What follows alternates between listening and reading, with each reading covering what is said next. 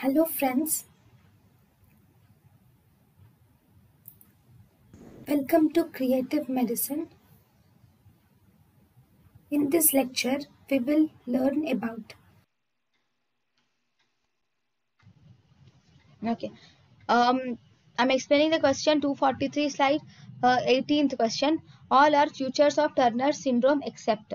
So the karyotype actually it is 45XO, not 46XO. Normal breast is not seen in Turner syndrome. There will be underdeveloped uterus. True. Normal secondary sexual characters will not be there. Okay, and there will be primary amenorrhea. So here the question is except, so these are the correct options. These are the wrong statements.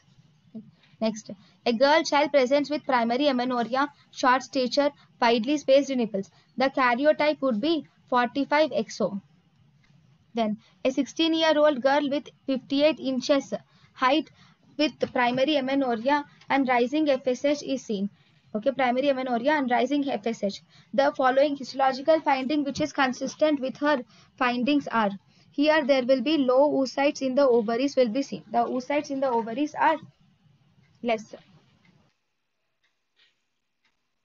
Actually, there is primary amenorrhea with raising FSH. So this is a case of Turner syndrome. In Turner syndrome, there is low oocytes. Actually, there is streak ovaries in the Turner syndrome. So oocytes are low in Turner syndrome. Why? Because here there is increased FSH, primary amenorrhea, 58 inches. That means short stature. So obviously this is a case of Turner syndrome. So because it is a case of Turner syndrome, in Turner syndrome there will be low oocytes in the ovary. Okay, next.